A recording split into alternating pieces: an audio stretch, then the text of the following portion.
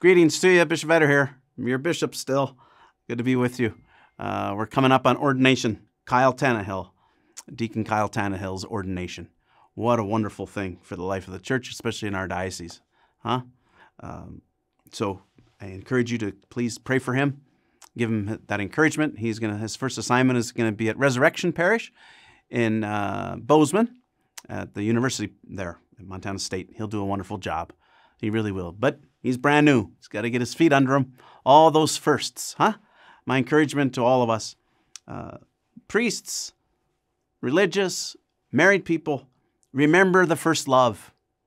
Remember the first love. That's what's so great about watching now Father Kyle Tannehill. You can see it in him. It's all fresh. Same with a new couple, when they're married. You can see it. It's just fresh. That first love is so important for us not to forget. So as you see a bunch of married couples this summer, as you see you're celebrating weddings all summer long, ordination to the priesthood, whatever it might be, may it remind us of our first love with Jesus Christ. And vocations. We have a couple of young men who are joining the seminary this year for next year, which is wonderful. So keep praying for them for vocations. But also, in my next video, I want to talk a little bit about marriage and all the weddings. Since we're in the wedding season, I'll visit about that a little bit. God bless you. Know my prayers. Pray for me as well.